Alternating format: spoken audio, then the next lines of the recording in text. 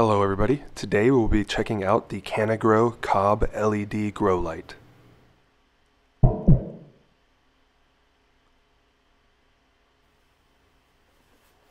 Let's get to the unboxing.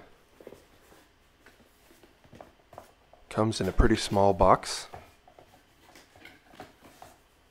Once you open it, you can find the light itself. You can see the COB LED there and the aluminum reflector. There's a metallized housing, and you can see here it runs directly off of 110 volts, which is pretty convenient.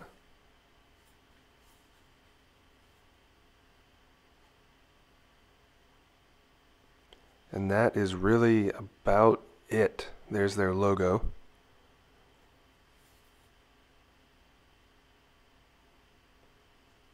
And checking inside of the box, there is nothing else, so pretty simple packaging. That's all you get. On to the features of this light. It doesn't come with any kind of hanging hardware, so this is how I hung it from an IKEA lamp hanging upside down here. The only features I can say are that it includes the power supply in this small package and a small little fan there to keep it cool. Let's get to testing and see how it performs.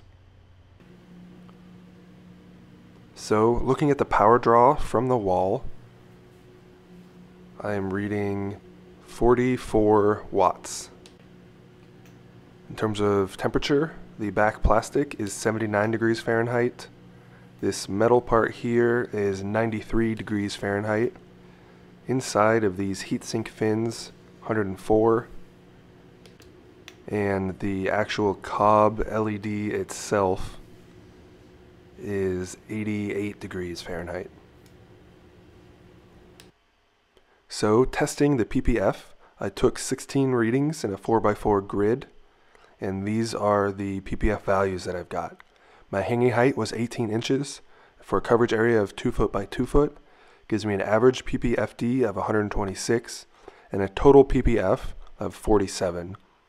My power draw of 44 watts gives me an efficiency of 1.07, which is, all things considered, pretty inefficient, but you don't get this light for the efficiency.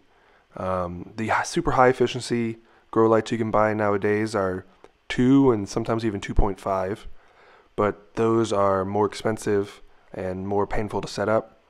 This is a screw bulb with a small power supply included and lets you screw it in directly into mains power, which I think is the draw of a light like this.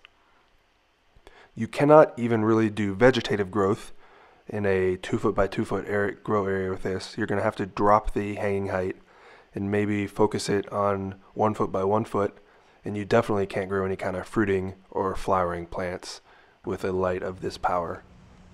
Alright, that wraps up my review of this light. Thanks for watching, everybody. Cheers.